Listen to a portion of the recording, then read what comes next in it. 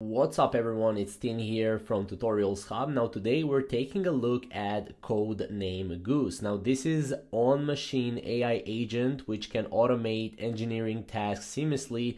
So this could be like your AI assistant that can build apps together with you, that can become your software engineer in a way. So Codename Goose is a new kid on the block. As you can see, this is the UI of Codename Goose. You can actually install it locally, which we're going to take a look at how you can do that very easily. And you can build apps with it. You can, as you can see, find PDF files, stuff like that, do the research, a lot of different things. Now, the best part about this tool is that it's open source, so it's built with transparency and collaboration in mind. Also, it runs locally very easily. I will show you how to use it with an API key as well, which is free.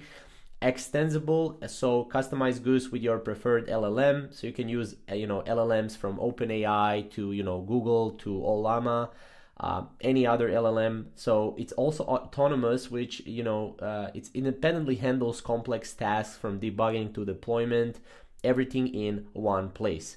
Now here you can see more about the testimonials and stuff like that, but if you want to go to install it, click install here and you will be brought to this page right here. Now you have two different ways to install it. I'm using Mac OS, so I'm going to install this on Mac OS. You can install it via the terminal, so you can just go and use the CLI or Goose Desktop. Now I like very simple setup, so I will go and click download Goose Desktop for Mac OS. And then once you have that, this is how it's going to look like. So let's just go and let's click here. I already have it right here. Let's open it and let's double click. So this is Goose zip file, and you want to go here and double click on it. And once you double click on it, you will just need to open it. And this is how it's going to look like. So what you want to do is you want to exit out of these. And what I'm going to use for this is a Gemini API key. So as you can see here, you can get in Google AI Studio, you can get a free API key. Usually you will need to pay it. Obviously there are limits to it. So you just hit get API key here and then you will be able to get it. Now I already have it. I already copied it. And the first thing you want to do once you are in Codename Goose is you want to go, and this is the first screen that you will see. Let me just go and let me show you. So this is the first screen you're going to see. So what you want to do is you want to copy, for example, for me, I went in here and I copied my Google API key. This is how it's going to look like. So you just need to copy the API key, right? That's what I did here. And as you can see, if I go back, and if I go back here and back here, this is the first screen you will see after that. So here you can go and you can change your AI models and AI LLMs. So for example, as you can see, I also can go to OpenRouter. By the way, this is something that I wanted to show you as well. So let me just go here.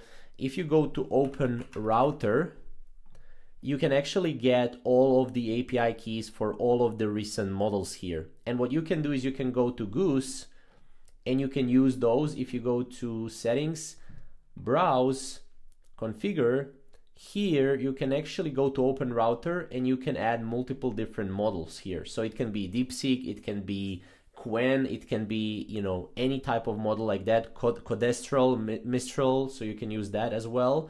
But yeah, let's go back and let me show you how this works. So here you can also change the folder where you're actually working in. So as you can see, what can you do? We can click on here, and as you can see, Goose is working on it. And as you can see here, you will get, I can use the available tools to run shell commands, edit text files, list available window titles, capture screenshots of displays on or windows. I can use the tools to solve a variety of problems, for example, locate files or code references, modify code, automate tasks, and debug issues. So let's try it here. Can you screenshot an image of Machu Picchu on my browser? I can try, but I need to know the exact title of the window containing Machu Picchu in your browser. Could you please update the developer list windows tool to list the available window titles and then tell me which one corresponds to the Machu Picchu image, as you can see. So as you can see, obviously, you will need to use a couple of, tools. So tools can be used here as well. If you go to settings, you have extensions as well. You can also adjust this right here. So general computer controls tools that don't require you to be developer or engineer. Memory, JetBrains, you can also do that. I think after, if we go back to this right here, can you try it now? Okay, I will try to capture, but since I don't know the title, it might not be the right one. I'll use this might be, do you want to proceed? Yes. So as you can see, Goose will go. Okay, we need to open the system settings here. We need to actually go and actually add this Goose right here. So again, do this on your own, and we need to quit and reopen it here. So let's reopen it.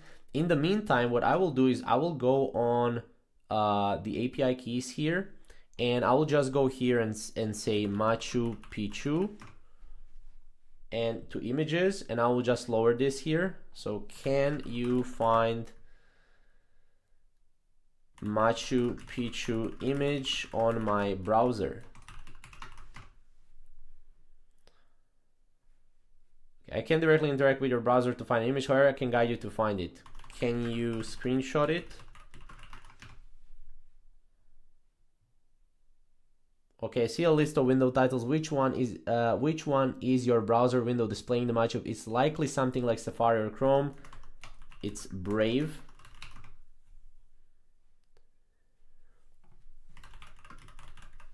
Oh, as you can see, it seems there's no window with exact title Machu Picchu. Let's start searching for Brave in the window title. Okay, Brave doesn't seem to appear. So as you can see, it's not really that great in terms of that. But let's see like this. So write me a snake game. So as you can see, let's take a look here. Goose is working on it. How fast it is at doing that. So it's still generating it. Okay, I guess we didn't get anything out of it. Let's do it like this. So I always like to do this, new session, and then we're just going to close this one. So let's just go here, take a screenshot and summarize. Let's see how the screenshot shows the Goose AI interface with prompt. Take a screenshot and summarize. So as you can see, it took a screenshot of this right here. So let's go to the next window, new session. Again, I just wanted to show you how this works and what you can do with it. List files in my current directory. Let's do this one. Okay, I can see the following directories in your current directory: applications, Cascade projects, Creative Cloud files, desktop. Okay, that is it. So let's see again the new session here. Make a snake game in a new folder. Let's see if this will work. So again, I'm using this on the Google API here, and you can see how it's working on it currently. As you can see, this is it, right? So created a snake game directory and the basic snake file with the game structure. Let's see if we can open it. Can you open that directory for me? As you can see, it opened my directory, so really awesome. So that's something that we can do here. Really great. Can you run it for me? I guess it won't be able to run it for me. Okay, it's actually installing in the backend. Let's see if it can run it for me. So this is honestly, guys, my first time that I'm trying this sort of stuff. Wow, it actually ran the game for me, guys. So this is pretty interesting.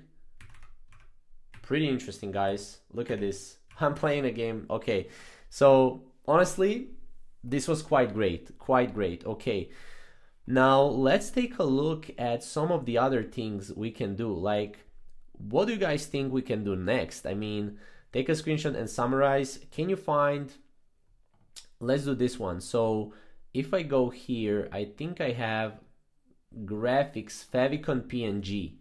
So let's see if it can find favicon PNG. Can you find favicon PNG for me on my computer. It's a logo of my company. As you can see, it's currently finding favicon.png. Like, how cool is that, guys? That's pretty cool. So let's see. As you can see, I have found a few locations for favicon.png. Here are some of the most likely locations. Now what you can do, can you open those locations so I can see it? And Goose will work on it again. So let's confirm which of these paths. I can't open the locations in the sense of displaying the image to you directly within this interface. However, I can give you commands to view the files using Finder. Yeah, I want to see it in the Finder.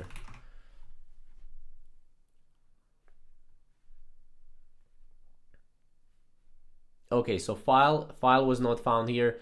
But yeah, I guess, you know, this is something. Okay, so the document favicon.png cannot be opened. Okay, I guess this is also the Mac thing. So yeah, but this is something that I wanted to show you. Don't mind the errors right now.